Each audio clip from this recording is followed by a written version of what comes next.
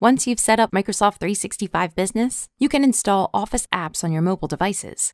After installing the apps, you'll be prompted to create a PIN to help secure your Office data. Let's look at how to set up an iPhone. On your iPhone, open the App Store. Select Search. Type Outlook in the search bar and choose it. Choose Get, then Install. Enter your Apple ID password, select Sign In, then Open.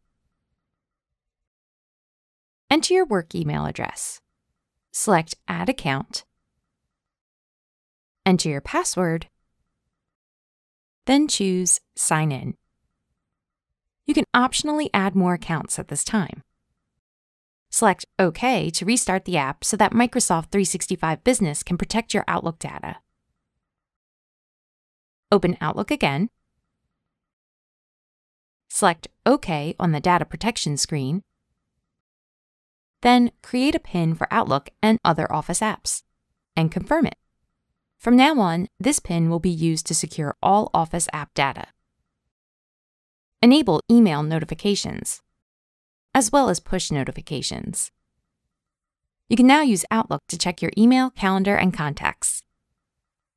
You can install the rest of the Office apps in the same way, and the data in those apps will be protected by Microsoft 365 Business.